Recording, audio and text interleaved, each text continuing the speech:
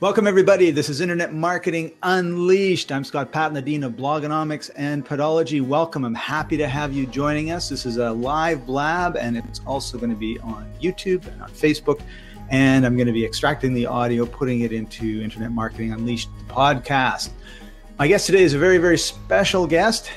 He's an author, speaker, consultant, coach. He's a lawyer and a nurse. And if that just doesn't tell you that he's a well-rounded, very, very interesting person, I don't know what does. Because if you told me about nursing and you told me about law and you said the two could actually ever fit together, I would say you're absolutely insane. But he did it. He's also the creator of the popular Real Fast training programs, and they're designed to help authors, speakers, coaches, consultants, trainers, internet marketers, entrepreneurs effectively grow their businesses faster and more profitable, effortlessly. And his first product was the very successful and popular Speak on cruise ship programs. And I got that, and I'm scared to think of how many years ago that was.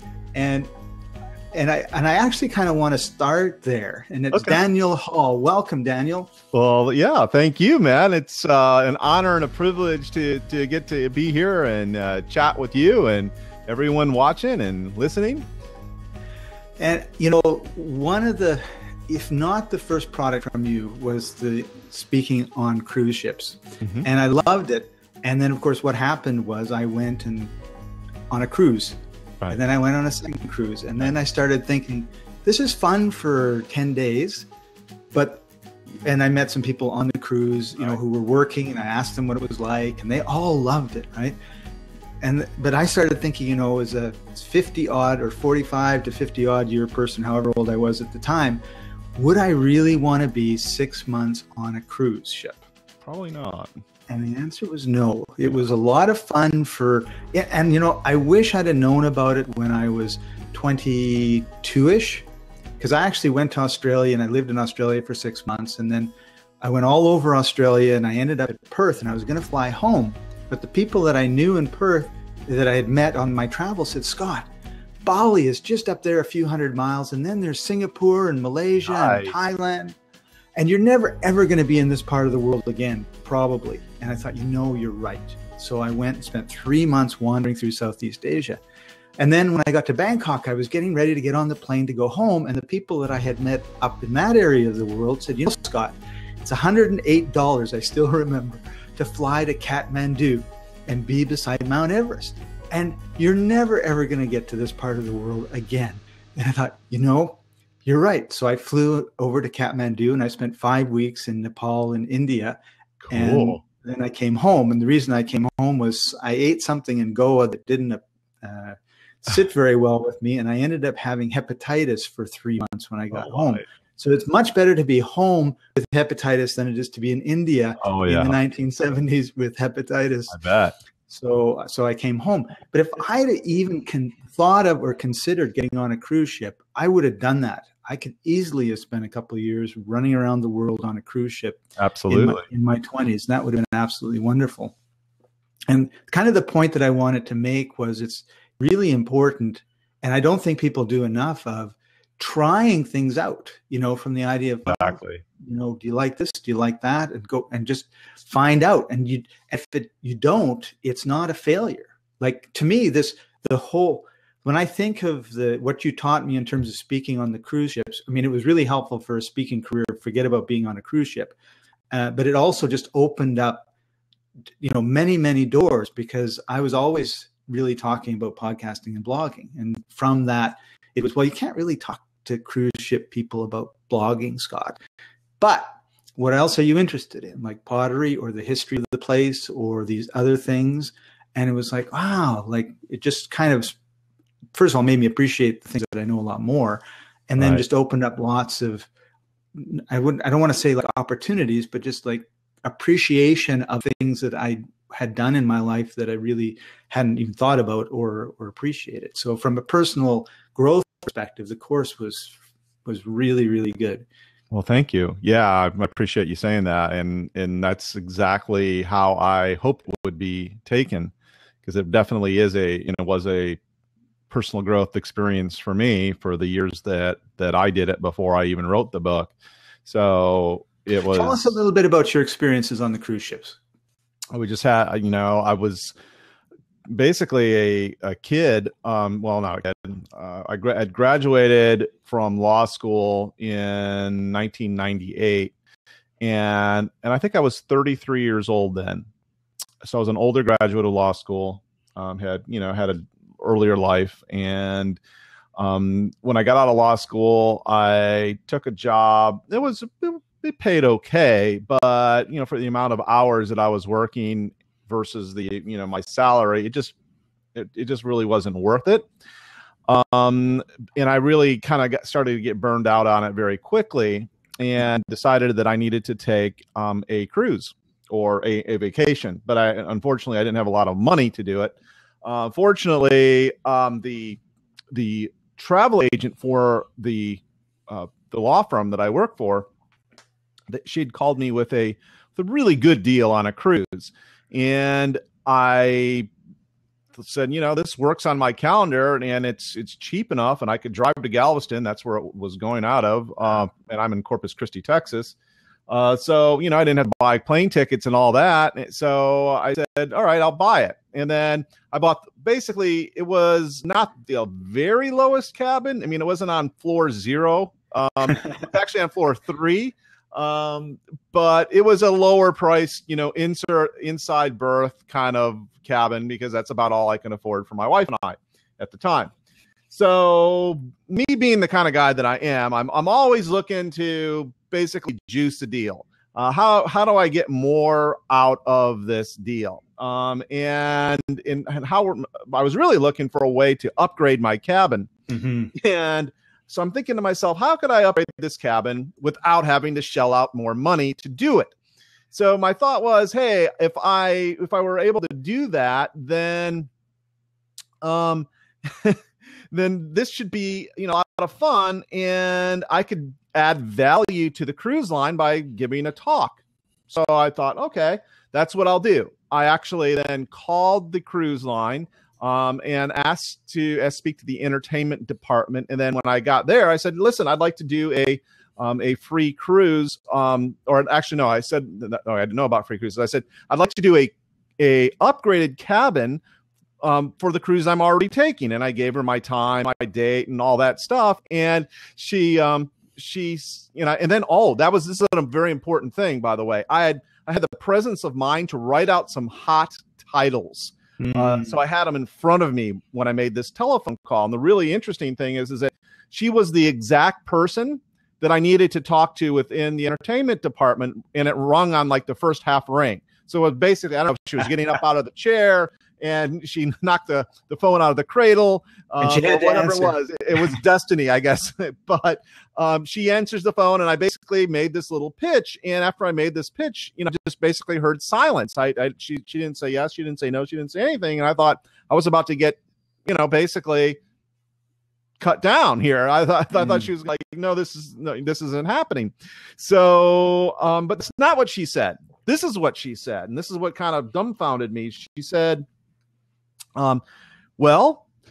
first off, we don't do upgrades, so you're definitely not getting an upgrade on this cruise. However, if you would like to come on this cruise on an audition basis, do this presentation. And the presentation that she liked, by the way, was called eBay Gold, the Neophyte's Guide to Making Money with Online Auctions. Now, this is circa 2000. So eBay was hot. Yeah, eBay was super hot then. A lot of people were interested in it. And there were quite a few people that were also very scared of it, right? Scared to do business on it. And so she says, ooh, I like that one. I like that topic. If you come on and do that one, we will evaluate you. And if we like it, then we will put you on our list of approved speakers, and you could basically go anywhere you want. Just let me know where and when you want to go. And you can go, and you could also bring a traveling companion along for free. And I did kind of one of these numbers with the phone. I went, I was just like looking at the phone, cannot believe my ears, what she just told me. And I said, yes, ma'am, I would very much like to do this. And she set it up. She sent me an email and she says, okay, when you get on the cruise, this is who you go see. Was the assistant cruise director. And I went and did the talk. Now, mind you, this is another thing. I was not a professional speaker when I started this. Okay. Not a professional speaker. I thought, hey, what the hey, man, I can do it. I could, just get up and do my thing. And we'll see where this goes. And I did. She put me in this little room in the computer. I think they call it the computer lab or the computer cafe, which was about a very small area. And they crowded over 120 people in this little teeny tiny area. Wow. So it was a huge hit. And I did my thing, and I figured things went well because after the talk, there were like 30 or 40 people that hung around asking me questions about eBay and blah, blah, blah, and all that. And by the way, I wasn't like a eBay power seller or anything like that. Yes, I knew how to sell on eBay and had some experiences there. Felt relatively proficient enough to talk to newbies about it for sure. And I just remember the cruise director and the cruise director staff passing that area several times as I, did the talk and then afterwards. So anyway, they must have been shocked. They ended on a Sunday, and I came back to my office. I think Tuesday morning, I was back in my office, and on my voicemail was this person at the cruise line that she just went. I mean, she gushed. She said, "Oh my gosh, you are fantastic. Not only did the passengers love you, but the cruise director and the staff loved you. You are approved to go whenever you want to go." So I'm like, well, let me listen to that again, right? Mm-hmm. and so we went and basically that's what I started doing in about 2000. It might have been 1999. I don't remember the exact year when all that came down, but it was early 2000s, late 1990s. And so I started going between 2 to 3 times a year on these cruises. And of course, what happened is that as time went by, I would get more and more people, colleagues and friends and family, and they were asking me, well, how did you do this? How are you able to do this? Right.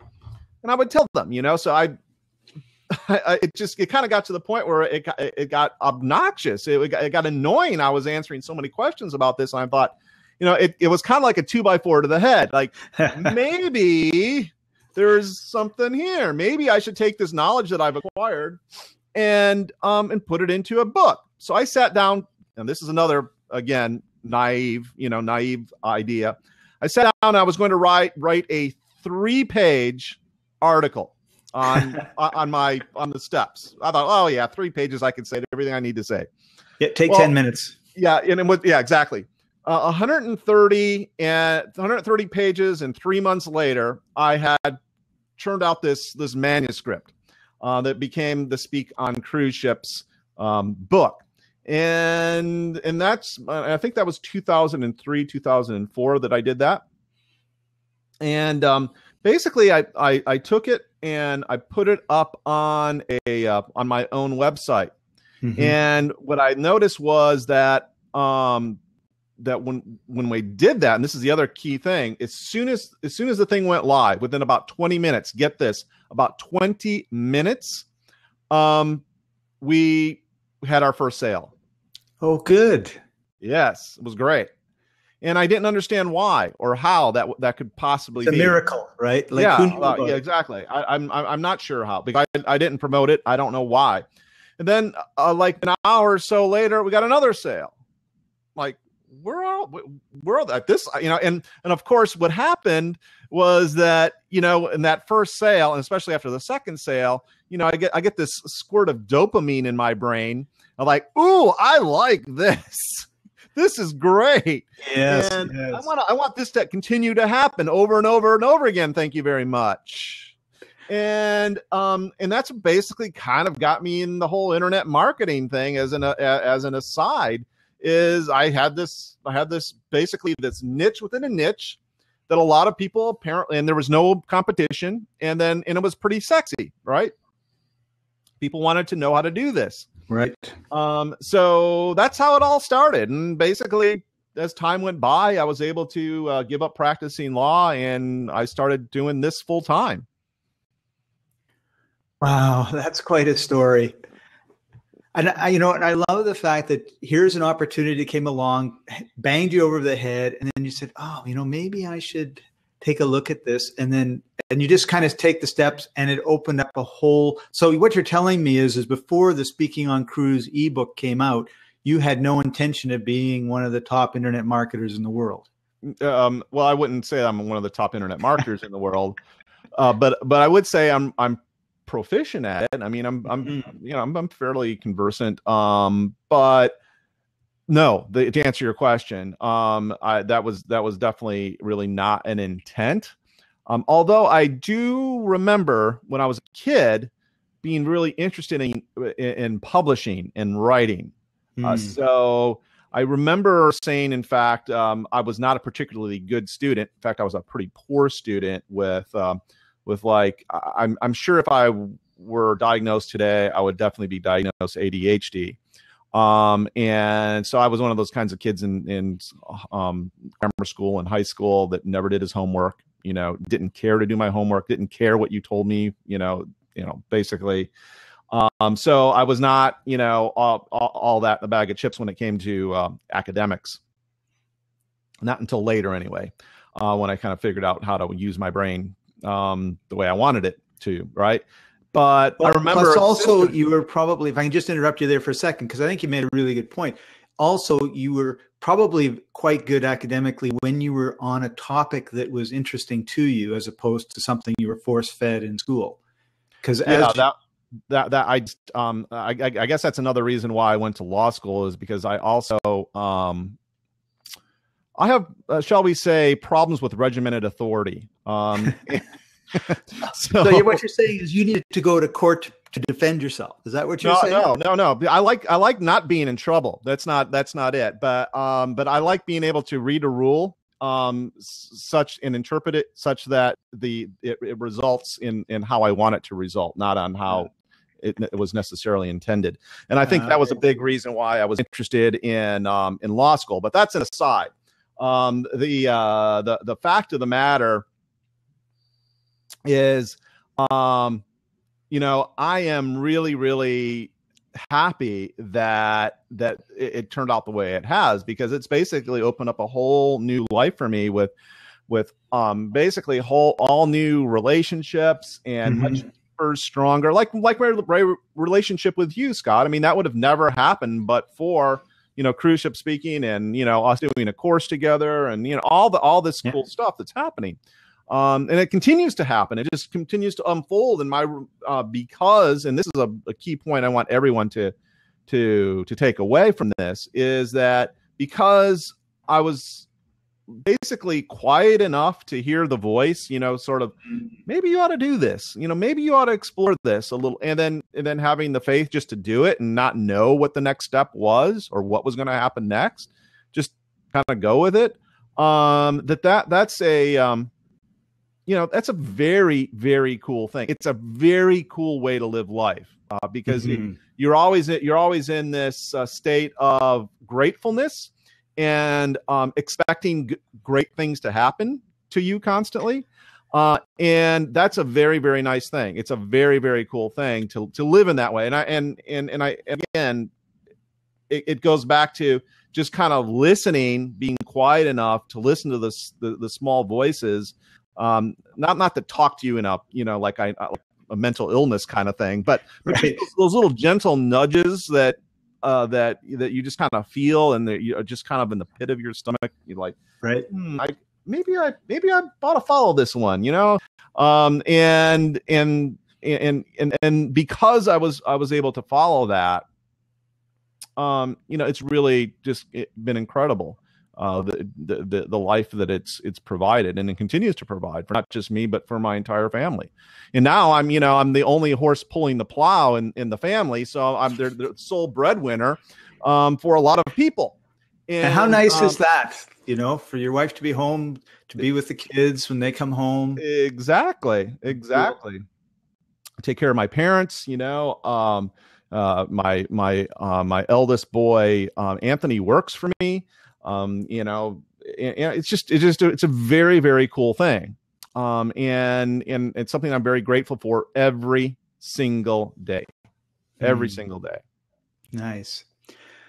So one of the reasons I asked you to come on the show, Daniel, was the fact that you're launching a podcast. So that makes me very excited. So tell us a little bit about it. What are your plans for it? What do you want it to accomplish? Okay, so yes, well, another thing that I did, again, following a rabbit trail, back when I was a kid, I actually started a radio show in Jacksonville, Florida. It was at on WQBR in Atlantic Beach, Florida, and we played new music. And I had this radio background when I was in just a pup, I don't know, 18, 19, 20-year-old. Nice. So I've always liked radio, and radio was a lot of fun. And so I've always had this idea that maybe when I saw podcasting come out, and I thought, you know, maybe I should be doing this. It was one of those kinds of things where I thought, you know, let me see how this develops, and maybe I'm going to want to dip a toe back in that arena. And it was just recently that I thought, no, this is the time. The time is now to do this. The time is now to establish a listenership and an audience such that this is I believe what we're entering right now is the golden age of podcasting. And there's several indicia, there's evidence of a number of factors that lead me to that conclusion. Not the least of which is that more and more people now have access to it, just like it was a terrestrial radio station. And especially with the advent of radio or internet ready cars, where people are going to be able to. I was just actually watching a commercial yesterday where the new Cadillac, whatever SUV, they had a advertisement on football, one of the football games, and I'm like, wow, one of their selling features was the fact that you could run podcast directly from your heads up display in your new Cadillac. Isn't that cool? Like, okay, see, this is what I'm talking about. This is the reason right here. And so I thought, okay, so this is the time. So we're going to do, my brand is Real Fast. So I've got Real Fast book, Real Fast, about 23 different products, mostly related to the author and speaker community. Some coaches, consultants as well. But I decided that I would do a show based on my brand, which is Real Fast. So what I intend to do, and what we're trying to do with our podcast, is essentially to provide steps in every episode that will affect results, affect a real change in the lives of those people listening. So we decided to call the show Real Fast Results at realfastresults.com. And it's actually launching this week. So I'm so glad that you asked me to do this interview this week. So y'all need to go check that out, realfastresults.com /iTunes. That will actually take you directly to the iTunes link. But the idea is that every episode I bring on experts, if I'm not doing it myself, where they're almost like miniature information products.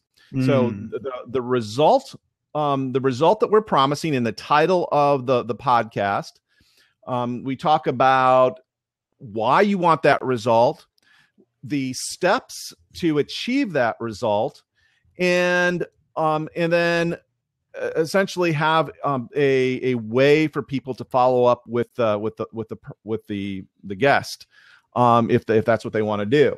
But whereas other podcasts I've noticed, they will focus on either the accomplishments of the guest or the accomplishments of the host. They'll post income statements or whatever, which is great. I have no issues with that, but it just seems like I wanted to distinguish myself in the marketplace and put my listener on a pedestal. really celebrate my listeners, and my watchers, my audience members, their accomplishments and their results. So what we're doing is we're inviting people that listen to the podcast, if you use one of the episodes to get any kind of result, good, bad, and different.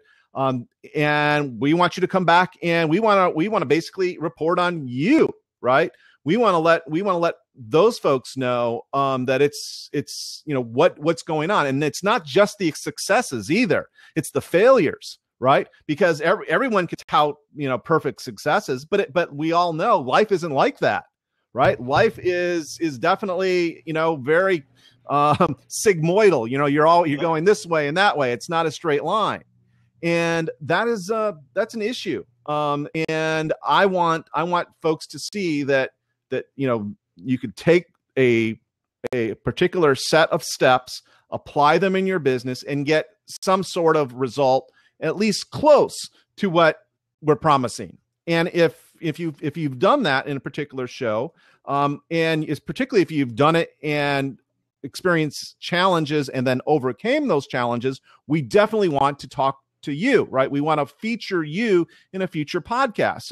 So I actually have that set up at realfastresults.com/results. People can come and tell me you just put a voicemail in or a video webcam thing, and tell us what show that they followed, what their results were, what their challenges were, how they overcame those challenges, etc.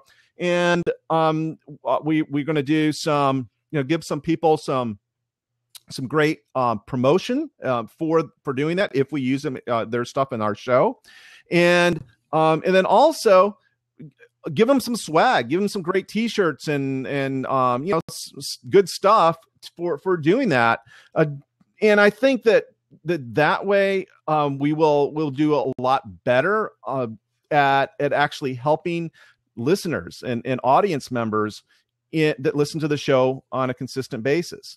So that's kind of the idea. What you think? I think it's a brilliant idea. Focusing on the audience, focusing on results for the audience. What a concept. And like you say, most people don't do that. It's here. This is what you can get if you do what I do. And here's what I did. And I'm really great. And unfortunately, you're not. So too bad it didn't work for you. Or it's 3 years later, and that's why I'm sharing it, because it doesn't really work anymore. But I got all this backstory that I can use to show you. And away you go. As you were talking, Daniel, there was a question that kept popping into my head, and I was listening so closely. Like I learned that from you earlier in this show, because everybody, and I have my own kind of philosophy on this, but a lot of times people say, "How do you make money with your podcast?" A question that I hate. But since you are starting your podcast, yes, and I'm assuming that as altruistic as you are, you have an expectation that this is going to do something for you, as well as you doing something for your listeners. And so how do you, like when you look at your podcast, how do you see that fitting into your business in terms of, how do you expect it to make money for you? Oh yeah. Okay. So that's the money shot, isn't it? It is. Literally. So yeah, the clearly, I don't run a charity. I run a business. And by the way, I make lots of money, and I have no compunctions about saying, nor do I make apologies for it. I'm in business. So, but realizing that I'm in business to serve, right? So, the amount of money you make in the marketplace is directly proportional to the value that you're bringing that marketplace or the niche that you're serving. And the more that you could do that, the more you're going to more money you're going to make, period. Okay. So what I'm going to do with the, with my podcast is like, we're launching, at realfastresults.com, with 5 shows. And, because my love, good strategy. Yeah. My love is a digital publishing. We're going to do a season on just digital publishing, but not to be basically an internet marketer necessarily. That's all cool, but basically fitting a digital publishing module of your business regardless of regardless of the business you're in. So it basically, you could bolt this sort of onto any business. And so with the first 5 shows, they're going to like the first 3 or 2 of the first 5 shows actually were with people that I've done webinars with in the past that had great webinars related to certain aspects of digital publishing. Like I had my friend Tony Leidig on, who is just like a master at using public domain content to put together great quality products. So show number 02, realfastresults.com/02 will take you to that show where Tony basically discusses how to go about doing that, specifically with magazines, by the way. This is a really, really cool thing, by the way, because you can absolutely go and get magazines that are out of date, that are not out of date, but they're out of copyright, that you could use to put together really cool information products and whatnot. So that's one example. And I say in the show, at the end of the show notes, you'll see a old webinar that Tony and I did. And yes, there is an offer at the end of that webinar. You don't have to take me up on it, but it's damn good information. It's really good information regardless of what you do with the offer. And if you want to take the offer, by all means, go ahead and take it. So, it's also about being upfront with your folks and just letting them know, hey, yeah, this is a business. If as long as everyone understands and you're authentic and you're trying, you just tell it like it is, you're going to chase off people that you don't want anyway. Okay, which I have no problems with. And you're going to attract those people that are right for you and that do resonate with how you do things. So yeah, this is one way that I'm going to do that. And I think that's a really, really important thing, that you absolutely have ways to monetize your podcast. Otherwise, how can you keep doing it unless it is a charity, unless somebody else is paying your bill to go and produce it, which is cool. I have no issues with that either. Right. But again, that's a super important point of how I've approached podcasting. We'll see how it turns out. I mean, I would love for folks to go check it out. I mean, I certainly don't have all the answers. I do not have all the answers. I listen for that small voice and let it guide me as to what I should be doing with aspects of my business. And if you're focused on your clients, if you're focused on your marketplace, and even if you screw up, and by the way, I do that all the time. I am, again, an imperfect creature. But if folks know in the long haul that your heart is in the right place, they stick with you. And that's a very, very cool thing, because no one here is perfect. No one does business perfectly. So that's another aspect of it, I think, to longevity in the marketplace. So I want to jump in. Is that responsive to your question? It is. And I want to jump in with a couple follow-up questions. A really quick one is, how long do you plan on making them? How long do I plan on making the podcast? Yeah, like in terms of 10 minutes, 20 minutes, 2 hours. Okay. This is a good question, because the first 5 of them, I think, were between 25 and 35 minutes. Okay. When I first started out, I was trying to do, a lot, trying to do it as short as possible. The more interviews I've done, because I'm I'm way ahead now in the interviews I've done for the show, they've gotten longer and longer. And I want to, try to, again, I want to gauge the audience to have them tell me, they want them longer, they want them shorter. What is it that you want, right? And I think that's a really, really important thing as well, to listen to your audience. Right. Cool. And so I want to summarize what I think you said in terms of, we'll call it the funnel, right? Someone tunes in, they listen to the show, you're talking about a specific topic, and you, in this particular case that you were talking about, you've interviewed someone that you did a webinar with before. Yep. The webinar was a successful webinar in that it converted people into sales. So now you're almost revisiting what you've created before by having that person on, discussing and now giving your audience some specific tasks to do that will help them in their business. Yes. And then saying, okay, you know, like we've talked for 20 minutes about this. We've given you some tasks to do. Sammy and I, we did a webinar a little while back and we talked about this in more detail, and we've got more information for you. We've already established, we've given you some good information. Here's where you can get more good information. And I'm going to be upfront with you. It was a webinar we did.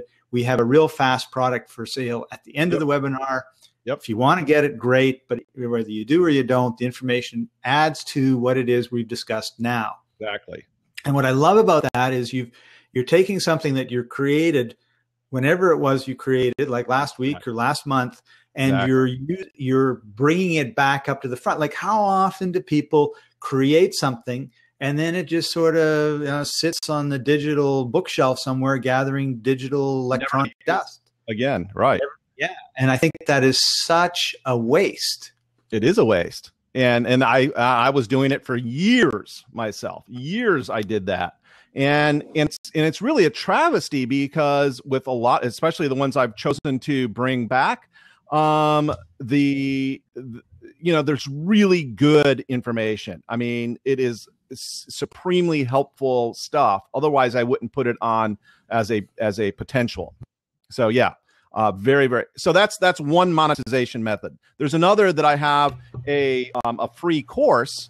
Where I show people, it's a 7-part free course that I'm going to advertise. In other words, I'm going to be my own sponsor. Okay. Where people, so I have a program called Real Fast Book, right? Yeah. And it teaches people how to write and publish Kindle books, print on demand books, etc. So I put in a commercial essentially for my Real Fast Book program. This is essentially a 7-part step-by-step video tutorial series on how to go about writing and publishing a print-on-demand book. Okay, like this, right? Right. And again, it's if I bring content to the marketplace, it's damn good content. All right, and it's free content. And so that's another thing that we're doing as well. I'm going to be a sponsor of my own show by sending people to a product that will eventually bring money in. Okay. Right. You go. So this is also a long-term play. Oh, it's everything I'm doing right now is long-term. I mean, well, yeah, potentially. Yeah. And then third, as this show grows, I'm going to bring on sponsors. There's several sponsors I want to bring onto the show. For example, there's an app called Headspace that helps me almost daily with meditation and whatnot. And I want them to sponsor my show. I think people should be downloading and using that app. I mean, it's just an incredibly good app. There you go. Headspace app. Do a search on it and get it on your smartphone. Yeah, it's really, really good. You get the first 10 days, I think, for free, and it'll actually teach you how to practically meditate. So nice. And it just creates more headspace so that you can have more bandwidth to do what you need to do in your business. That's how I look at it. Anyway. So that's another thing. And then, basically list building all the time, list building, if you're I don't care what business you're in, if you are not building a list, and when I say a list, let me be real specific here. I'm talking about an email list where you control the platform, where you get to say, oh yes, I want to reach out and touch my community. Okay. Not Facebook, not social media. I mean, it's good to have that. I'm not saying not to have that, but for sure. But it's the platforms that you control that you need to be building. Okay, that you absolutely need to be building, like an email list, for example. So that's it's actually for some reason kind of weird to sell that. You say this to people and they're like, oh yeah, great, and then they don't ever do it. They never do it. And it drives me. If there's one frustration I have in business is that you tell folks that it's really good for them, but then they don't do it. There's like this mental block. And that's the other thing I want to do. We're going to have Jack Canfield on our show talking about mindset and how important that is for for actually getting stuff done in your business. Because if this is not screwed on right, you're going to go nowhere fast. You're just going to continue to spin your wheels. You're going to say, yes, I need to build a list, but then never do it. See? So I want to help those folks. I really want to make a palpable, real difference in the lives of my listeners at realfastresults.com. Perfect. All right. So what I'd like to do, Daniel, that was wonderful. And I think you covered it perfectly. And then I'm going to just take that little clip. And anytime anybody asks me, like, how do you make money with your podcast? I'm just going to get my little phone, replay it. Yeah. And tell them to get their headspace on right. So there's two things that I would like to see if you're agreeable that we can do. One is, and first of all, and I hope it looks the same on your screen as it does me, is I'd like to talk a little bit about podcasts into Kindle and print on demand books real fast, and let everybody know that if you click on this, it's a free coupon. You get this. It's a $20 course for free on Udemy, and you get some really great strategies that are actionable. This course actually follows exactly what this man just said. And I hope when I get the video of this that I'm actually pointing at you, Daniel. No, you're not. Go the other way. There you go. You got it now. See, on my screen, it's there. You're there. He's up here or he's down. I don't know. So you want to listen to this fella right here, okay? So podcasts into Kindle and print on demand books real fast. So tell us just quickly why somebody should have a book. And then the second thing I want to ask you before you answer that question is I got at least one person that wants to jump on. So what I'd like to do is kind of wrap up this in terms of our formal podcast and then open it up for anybody that wants to join in and chat and blab and talk about anything. My experience has been when I open up the doors and I let somebody in, they normally take over and we just get totally out of control. And I understand now why guys on talk radio have that mute button and they say, the guy's talking, and then all of a sudden he's quiet and the announcer comes on and says, well, you had a really good run, Daniel, but it's time for us to move on. Now I understand it, right? So why should somebody have a Kindle book? Why should somebody print a book? Let's do just to get to the bottom line real fast. Okay, so here's the story that the fact is books are twofold, actually threefold, something that you should do. First off, it's like an Uber business card. If you have this, have a book that relates somehow to what it is you do, and you're at an event, you're at a networking thing, whatever, you're meeting somebody face to face and you hand them a book, your stock goes up. Okay. They go, oh, this guy, this gal took the time, effort, and energy to take something that they know and put it in the form of a book. That makes you special right there. Even if the rest of the book is trash. Okay. Just you doing that, because a lot of people won't. Most people won't. Okay? Let me jump in here. When they do studies, they find that no more than the first 3 pages on average are ever read in a book anyway. So just make sure that you edit the first 3 pages are good, right? And 74.6% of statistics are all made up on the spot too, by the way. Just wanted to point that out. Lovely. Just in case you believed my stat, I just made it up on the spot. But I have, a lot of people have said, nobody reads my favorite book too, just to go on a totally different tangent, is about this thick if you're laying it down. And it's What Men Understand About Women. And when you open it, it's all Cindy blank. Ashton. Yeah. Cindy's great. Yeah. That's a great book. And there's completely blank, right? Yeah, completely blank. It's just, it's huge. It's just all blank pages. Yeah, all blank. So when you have a book, you're the author. The author is the authority. Now it gives you status and credibility. That's number one. Second, of course, you can make royalties from your book, which is a nice thing, obviously. Passive income, ongoing income. And for most books, that's not a lot of money. I mean, to be frank, even if you have relatively successful books, it's still not a lot of money, unless you do the third thing, which is to build offers in your book. And I'm not talking about like blatant offers. Well, yes, 1 or 2 blatant offers is cool. But it has to be tailor made to the subject matter of your book, such that somebody reads your book and they say, wow, this person is really, really good and knows what they're doing, and I can see what they're saying that works for me. But you know what? I need a higher level solution than what they've outlined in the book. Let me reach out to them to get their next higher, their coaching program, their work, go to their workshop, go to their retreat, buy their video course, whatever. And I actually did an interview at realfastresults.com with Tucker Max, who we talked about that specific thing, how to sell high ticket offers from within your books. So that's yet another reason. So going back to our Udemy course that folks can get a free coupon for by clicking below, I guess that way.